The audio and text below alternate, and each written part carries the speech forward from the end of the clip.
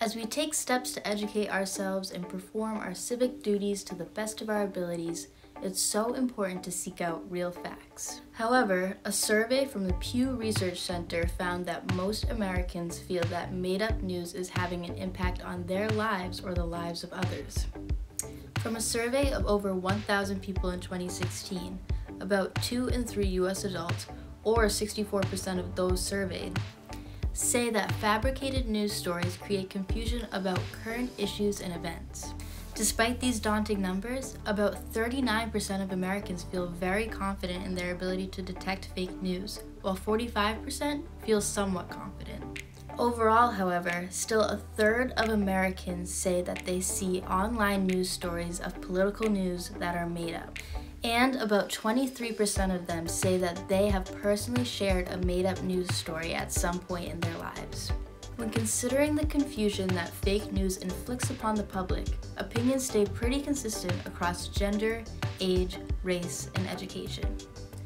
Although, as yearly income increases, a greater volume of Americans feel as though fake news creates greater confusion. So, it's pretty clear that fake news exists, or at least that Americans fear its existence. But, how does our role as social media users impact the spread of fake news?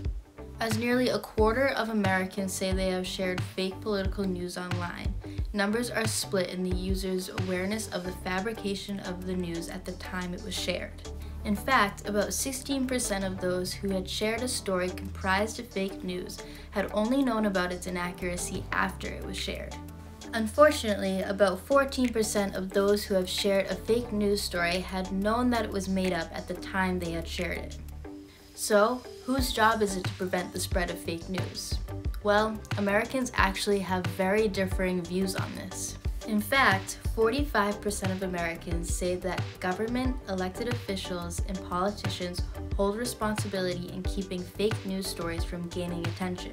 43% say this job belongs to the public, while 42% say that this responsibility falls on social networking sites and search engines. Fortunately, since the 2016 presidential election, each of these sectors of society have taken steps to address this issue.